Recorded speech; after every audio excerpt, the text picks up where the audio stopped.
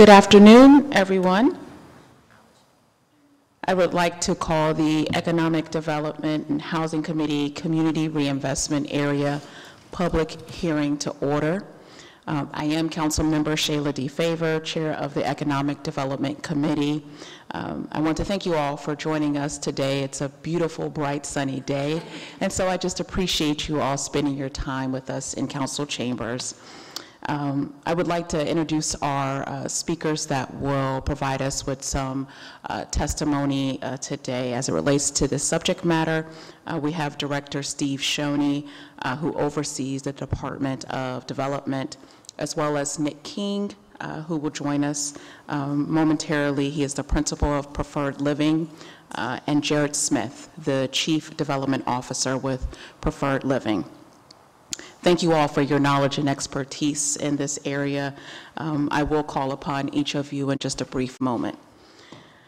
So as the City of Columbus, Department of Development, and City Council move through the implementation of the new process of implementing the new housing incentive policy, one of the proposed recommendations focuses on the creation of the new community reinvestment areas, or otherwise known as CRAs. You'll probably hear that term used throughout the hearing today. The goal of community reinvestment areas is neighborhood revitalization and stabilization. The following criteria will be considered prior to the creation of a CRA. New abatement areas will conform to existing boundaries as determined through the analysis of census tract. New abatement areas will also be evaluated based upon 6 distress criteria used to categorize the area, which would include population growth, median household income growth, poverty rate, growth in medium, housing vacancy rate, mortgage foreclosure rate, and also includes project metrics such as project size, financial viability, affordability, and consistency with the city's development policies. The purpose of this public hearing is to review the first project that will move forward under the new CRA system, thereby creating the Kinney and Henderson Community Reinvestment Area. At this time, I'd like to turn it over to Director Shoney to explain the CRA process in further detail. Thank you, Councilmember Favor, and thank you for hosting us today. I have some slides that I'll run through to help illustrate what we're talking about. Thank you for outlining where we stand in the process. This is our, and I know it's hard to see on the screen, this is the current map of our community reinvestment areas around the city of Columbus. This map is the result, to be honest, not of a consistent policy, but a series of individual decisions that were made over time. One of the things that we determined through our incentive study was that we needed to have more of a systematic approach to how we engage in deciding whether or not to offer abatement in an area. And then with our new classification system, be doing that in a way that allows us to gather data that we're confident in, that developers and the community can both understand and they can have confidence in that data as well. So one of the things that we have done is when a developer has a project that they would like to seek abatement on, we at the city hire an outside consultant to look at the data across the 6 metrics that you outlined earlier for an individual census tract, so that we will have the boundaries of our abatement areas over time. We will evolve to a system hopefully that corresponds with our census tracts around the city, so that we can look at neighborhoods in a more data-driven way in trying to move forward. The process that we're using, and as you outlined, this is the first project where we have gone through this. The process as it relates to approval by council is we bring the legislation to create the CRA to a first reading. In this case, we actually did that last year in December. Then we, between first reading and second reading, have a hearing. That would be today. And then we will bring to council for consideration on second reading on Monday the legislation to actually implement and give us permission to set up the CRA. I'm not going to go through the individual distress criteria, council member, because you've already listed them. What I will say, one of the things that we tried to look at as we put these measures together is have a balance between measures that are looking at where the area stands today as it compares to the rest of the city, and measures that are looking at a rate of change. So there are two things you have to look at when you look at an area, is where does it stand today and how is it trending? As you look at these statistics, you'll see 3 of them are looking at what's the rate of change and how is this area comparing on a rate of change basis to the rest of the city, and then 3 of them are static measures. So we've tried to balance that, balance those distress criteria. We did, as I believe you outlined, divide our abatement areas into 3 different categories. One is the market-ready category. That is, currently we have the AC Humco, 5th by Northwest, and Short North abatement areas that fall into that category. That category really is those neighborhoods that are outperforming the city as a whole across all of our criteria, or all but one, excuse me.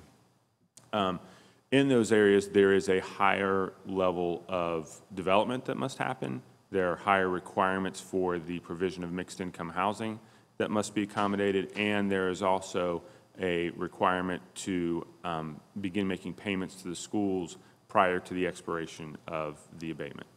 On the slide, there are a number of other criteria. All of this information is up on the Development Department's website.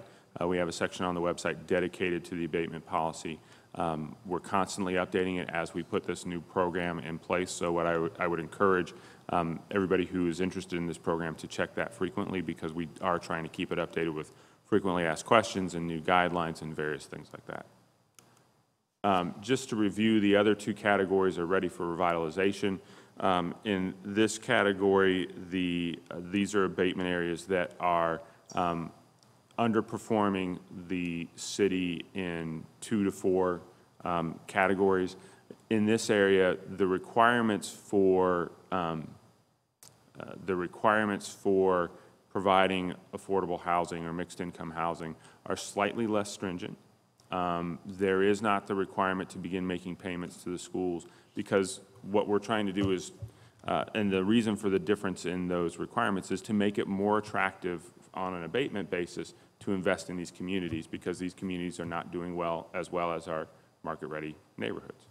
And then finally, our ready for opportunity neighborhoods are those that are underperforming the city in 5 or 6 of our categories. In those neighborhoods, we put very few restrictions on the abatement because we're actively trying to encourage the beginning of new investment into these neighborhoods. So we're more aggressive in those neighborhoods. So turning to this specific census tract that we're looking at, which we're calling the Kenny and Henderson CRA. This covers an area that is bordered, that primarily concentrates around the intersection of Kenny Road and Henderson Road. It's, as with all census tracts, a little bit of an odd shape, but it's the best shape. It's the most logical categorization of an area that we could come up with. In terms of the performance as it relates to the distress criteria, it outperformed the city baseline in all 6 distress criteria. So it will be classified as a market-ready area. It will be a 5-story development, which is consistent with our requirements for the market-ready areas. This helps us to encourage what we believe is an appropriate level of density for the city moving forward as we try to move to a density level in the city that takes advantage of our existing infrastructure and allows for different types of mobility options in the future. It is an area of high opportunity. It's well served by existing bus lines. It is an area where there is not an abundance of mixed income housing currently, so the ability to get 20% of these units that are affordable to middle income households is an important objective of ours, and it's something that bringing this into this neighborhood at this time we think is very important.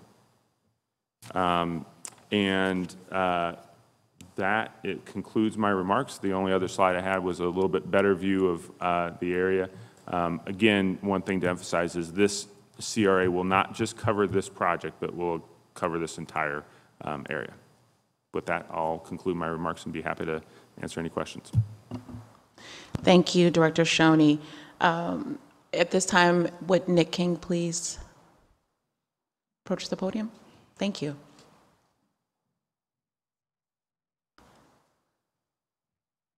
And although I've provided just a brief introduction, if you could as well give a little bit additional information. Thank you for having us.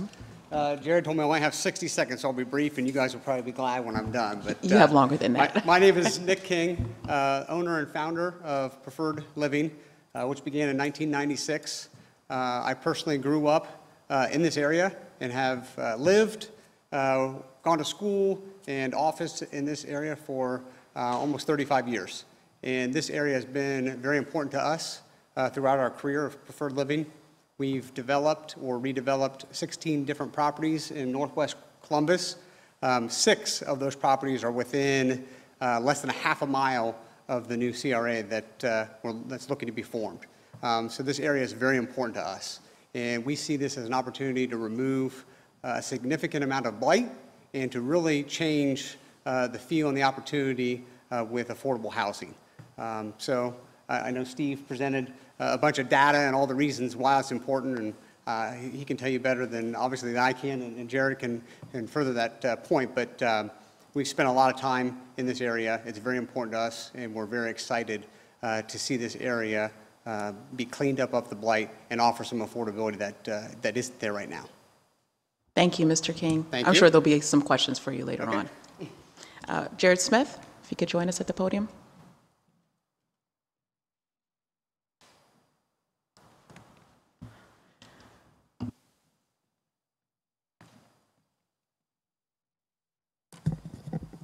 Thank you, as Nick mentioned, and you mentioned, my name is Jared Smith with Preferred Living. I'm the Chief Development Officer. And I think what already hasn't been covered is the idea that, with this project, within the CRA specifically, is the kind of groundbreaking of this project is a new 220-unit development, of which of those, obviously, we believe we are eliminating significant blight and adding 40 new attainable units in the area. And I think while everyone gets really excited about living downtown and the affordability of downtown, the cost of living even in the suburbs, and as you kind of go in concentric rings outside of downtown, that price has increased incrementally as well. So adding those 40 new units while doing some cleanup in the area will be significantly better. So that's all I have. And do you have any images of the proposed project? I did bring a couple boards. I'm happy to show them to you. Absolutely.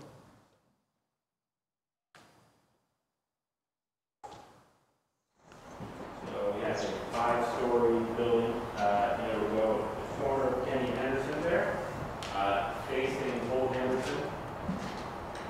And then I can just do a quick site plan for him.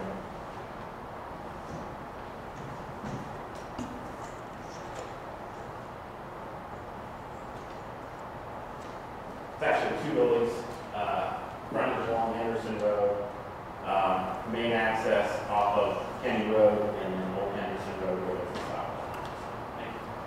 Thank you very much.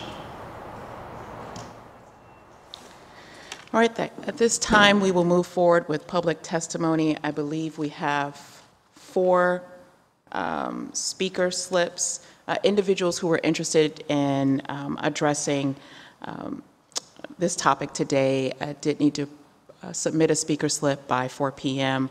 This afternoon. As I call your name, please approach the podium. You will have 3 minutes to provide your testimony. There will be a nice clock that will show up and a slight ding to inform you of when your time is up. So I will call you in order of receipt. I have Ms. Joyce Jacobson.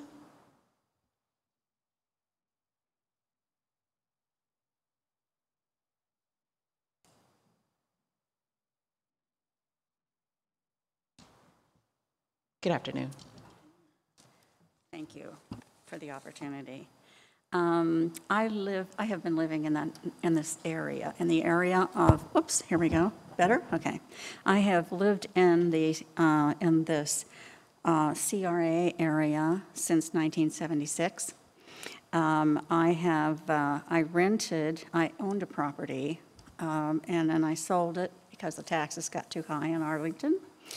And I rented a property in this area for 14 years. And the owner decided to sell it, and an investor from California who was buying up properties in Ohio purchased it and doubled my rent.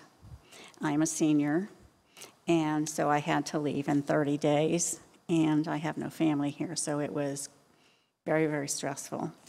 I had only been able to find one place that I could afford still in this area, and that is not working out well because the manager wasn't making repairs, and he was in jail last night. And so I know that Preferred Living, their bottom line, at my understanding from a Northwest Civic Association meeting, their affordability is $1,000 for a one-bedroom. And that is not my affordability. It would not be the affordability of the neighbors that I had who are still living there on that street. So it's very important to me. I wonder that when you did your study or research on the income, did you include, or how did you include those of us who are on fixed incomes, and because we are not earning money, so I don't know how that fit into that, to that study. I think the density, Preferred Living, from my observations, is that they're very dense when they go into an area. They're often a lot of, more than I think, well, certainly that I do, and many other residents think is wise for the traffic.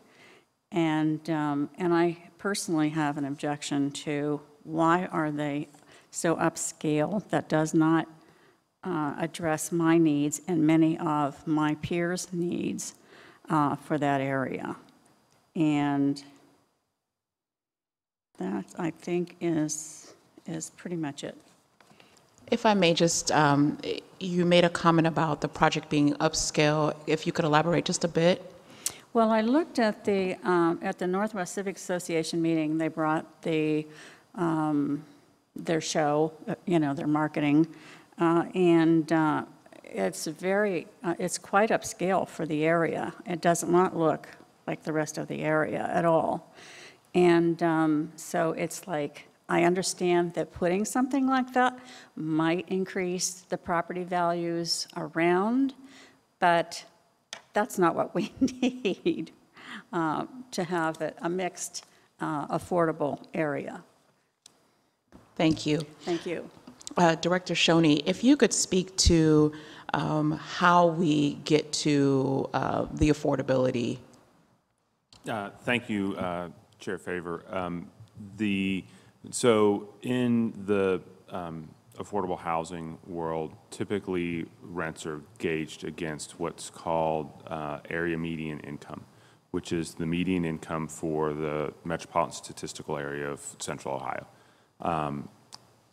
That essentially looks at and the standard by the U.S. Department of Housing and Urban Development, and it's been this way for decades, is that a household should not spend more than 30% of its income on rent plus basic utilities. So what we have done is we've used the Department of Housing and Urban Development standard that for the Columbus region to say the rent needs to be not more than 30% of 10% of the units need to be affordable to households making not more than 80% of the area median income, and another 10% need to be affordable to households not making more than 100% of the median income. So one of the challenges we faced in doing the incentive study is at the end of the day, the abatement is only worth so much. And we looked at whether we could try and push the level of affordability that we were going to require down to 60% of area median income. And as we looked at the data, we just didn't think that was practical. We didn't think there was enough value in the abatement when you looked at the cost of construction in the Columbus market that we would actually be able to get any affordable units. One of the challenges we've seen nationally is where communities try and push that affordability too low, they actually have the opposite impact, where it tends to stifle the creation of new housing units. And if you reduce the supply in an area when demand is going up, and demand for housing is always going up in Columbus, prices rise faster. Thank you. And as it relates to traffic, when we have projects like this that are on the horizon, can you explain for the viewing audience the traffic studies that will be at play? Thank you for the question. And I'm not entirely sure what level of traffic study this project was required to go through. I might ask Nick or Jared to come up and talk about that.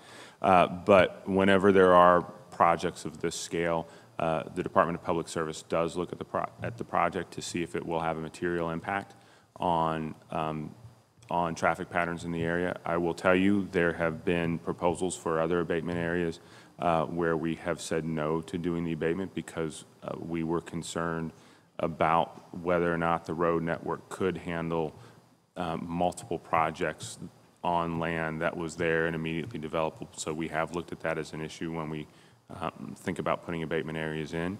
It's something we looked at in this area. Traffic, there are traffic pressures in this area, particularly at 315 in Henderson. But we feel after talking to our colleagues at Public Service that this project is appropriate for the area. Nick or Jared, I don't know if you guys want to come up and speak to the degree of traffic analysis that was done on this.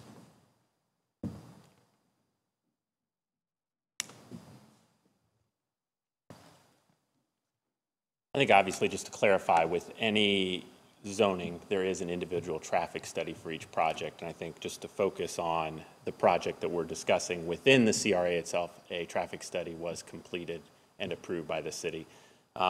With this project in particular, what we found obviously that helps in this particular circumstance is there is a traffic light at Old Henderson that does control some of that in and out. And given the fact that Old Henderson is a dead end, so that it's really only kind of coming from a right in, right out, and a continuous right turn.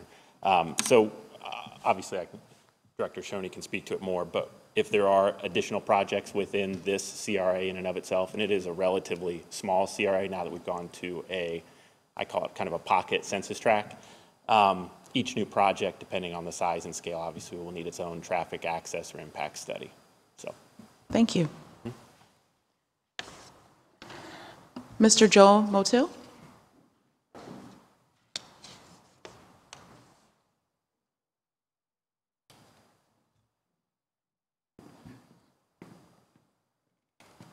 Good afternoon. Good afternoon. Councilwoman Favor, Director Shoney. My name is Joe Motil. I reside at 167 West Cook Road, Columbus, Ohio. Just a few comments, and I'm not going to take 3 minutes, but the community reinvestment area, or CRA, that were established for geographical areas within a city, village, or county in which investment and housing has traditionally been discouraged. And I think these areas also need to be distressed to qualify, as was stated, for tax abatements. I've lived less than a mile from this proposed CRA for the last 13 years, and I've lived in this general area for most of my life. And this is, by any stretch of the imagination, a distressed area, and one that requires a tax abatement to help out yet another friendly campaign contributor, developer of our elected officials. It's a stone's throw away from Upper Arlington, which is one of the wealthiest suburbs of Columbus, with a median income of $103,000 and a median property value of $338,000. And I can't really believe you're even considering this. I think it's especially to help a developer who is considering to displace about 80 families that live in a 55 and over trailer community in my Clintonville neighborhood, just a few miles east, to this proposed CRA so he can build a new apartment complex. So my question really, is when is this nonsense ever going to stop? It's like everybody has caught the Jeff Bezos fever. In case you haven't heard, the taxpayers are tired of subsidizing the rich, whether it's corporations or developers. And I'm not only am I against this CRA, but it's long overdue that you discontinue the CRA designations of the Short North, AC Humco, and 5th by Northwest. And I would certainly also question the applicant here who states that these areas are blighted, significantly blighted. I don't know what he's talking about. If he wants to see some blighted neighborhoods that are in need of help, drive through the South Side or the Hilltop or the Linden areas. But this is hardly a significantly blighted area in need of a tax abatement. Thank you. Thank you for your comments. Director Shoney? Thank you, Chair Faber. To the question of, I guess I'll just say, we've done a blight study of the area. We have found blight that meets the state standard. And so we're confident that this is appropriate use of this tool under the state law. Okay, thank you.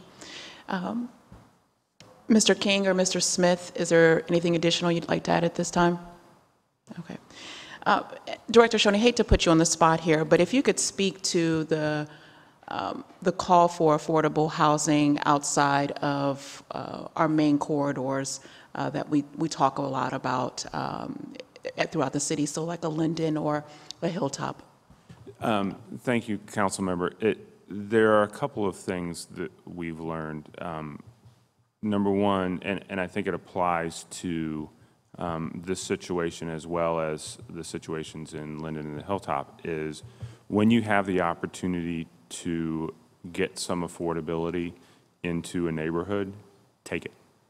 That's one of the lessons that I would say we've learned from the experience in the Short North, is we didn't do enough to preserve affordability early on. So in this case, it is a neighborhood, the statistics show, it is a neighborhood that is doing better than the city as a whole.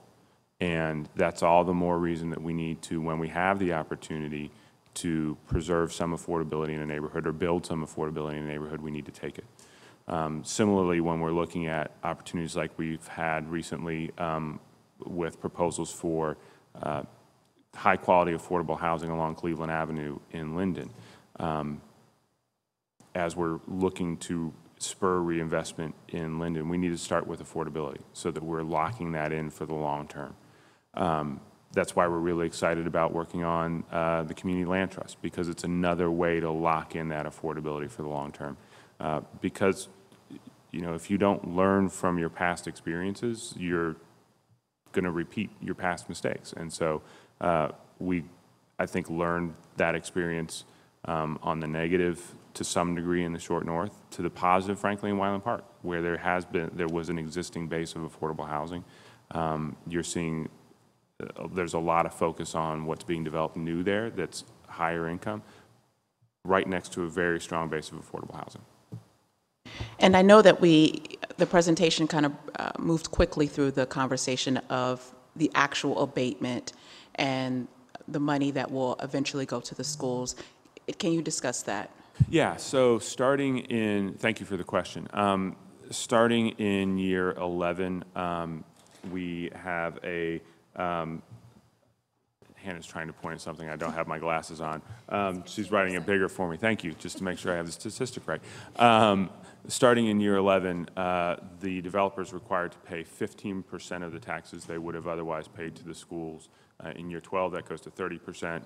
In year 13, that goes to 45, 60, 75, and then the abatement concludes.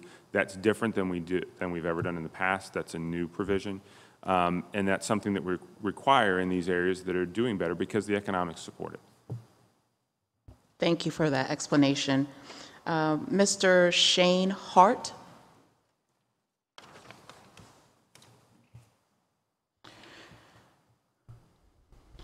Good afternoon. Good afternoon. Thank you very much. My name is Shane Hart. I pastor Capital City Church at 1290 Old Henderson Road.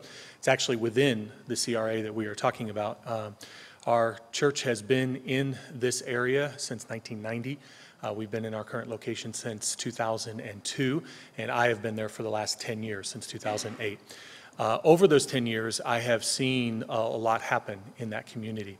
And specifically, the blight that has been mentioned many times, the specific project that Preferred Living is talking about, that area on the east side of Kenny along Old Henderson, when you go back in there, I would definitely call that a blight. It does not compare maybe to some other portions of the city, but it definitely is a blight for that area. And those buildings are only getting worse by the day. I've watched them over the last 10 years as they are definitely not improving in any way. As well as the rest of the CRA, as I look at that, there are a number of buildings along, as you go up North Kenny, north of Henderson Road, there's a number of buildings, warehouses, old buildings that are falling apart, properties that are not being very well maintained. They are not going to get better without some aggressive move, without a strategy, without a plan. As far as for Preferred Living, they are great neighbors. We have seen multiple ways that they have improved that area along Northwest Columbus. There are multiple examples, Berkeley House, Taylor House, that you can look at where they've improved the area. And not only them, you start seeing other businesses around the area start to improve when they move in. Because now all of a sudden there's more clientele. It raises the look of things within their architecture. They are building slightly higher end apartments than some of the others that are there. I love to hear that there's affordability being preserved within these higher end apartments as well. We also know that that area of Columbus is fastly growing in a younger demographic. And the younger demographic is looking for the amenities that Preferred Living and others that will probably take advantage of the CRA will be able to provide. So I absolutely am in favor of this. As a member of that community, as a pastor in that area, we support these kinds of things because it's just going to raise the whole level of that community and the whole level of the citizens there, provide more opportunities for them, as well as provide more amenities for those that live within that area. Thank you. Thank you for your comments. And lastly, we have Mr. John McDermott.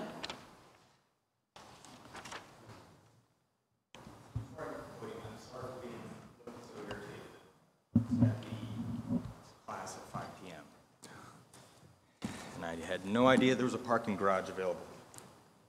Okay. So that's beside the point. Okay, I'm ready to begin the time whenever. You're free to go whenever. Okay, so firstly, you know, there's been some very interesting comments mentioned this afternoon, and to mention something about what Development Director Mr. Steve Shoney mentioned, I believe that's okay, about supply. You know, everybody has heard supply and demand, and I used to live in that area in 2017 and 2018. And I mean, you could probably follow an exponential curve and see that rent there is probably increasing a lot faster than other areas, much faster than the south side. So that's beside my point.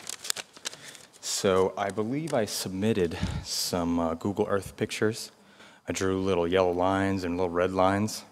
The yellow lines are to address potential new multi-use pathways. The only issue is there that, of course, a portion of that area, which I think was mentioned already, Old Henderson dead ends, into a little train station, little toy train station place, where you can do meetings and things like that. But I'm sure they picked that spot because it is actually adjacent to active railroad tracks, something that I think about 15 years ago Michael Coleman brought to the voters and tried to get high-speed rail around that area using some portion of those tracks. And it failed for whatever reason. So those yellow lines cross Old Henderson, or travel down Old Henderson. They would cross active railroad tracks, which is obvious problem, and would continue further on down the road to well-marked signed areas that say bike path, travel this way basically through the neighborhood, you know, very calm residential area. But, you know, in that area in Columbus, there's cul-de-sacs and stuff like that. So to make that connection, I think, is important. And on that north drawing, that yellow line is adjacent to medium voltage not transmission lines, medium voltage above, to distribute power to the area and whereabouts hit transformers and what have you.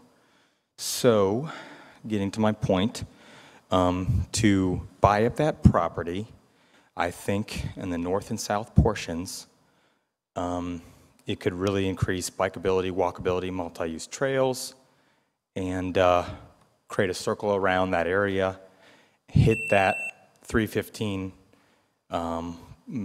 pedestrian bridge that goes over 315, and connect that area, which is ripe for great, a high-rise development type stuff, finishing my point, and hit the Olentangy Trail north-south, east-west connection, north-south, and I think it'd be worth the money. Thank you for your comment, sir. Sir, I believe you left your jacket. Director Shoney, do you know if there are any plans to create any type of additional trailways, pathways? Thank you, Madam Chair. I do not know off the top of my head whether there are opportunities. I do know, frankly, from using the trail network in this area myself, that it is a relatively speaking easy area, but I'm sure there are opportunities for improvement. I can put the folks from Preferred in touch with Brad Westfall, who is with the Department of Recreation and Parks, and see what we have in terms of trail networks and how they could connect not only through the city, but also through the trail networks in Arlington as well. Okay. And it didn't come up, but if we could talk about just transportation in general in that area. Is CODA present? Thank you, Madam Chair. CODA is present in the area. There are lines on, I believe, on both Kenny and Henderson, as well as lines running up and down Olentangy.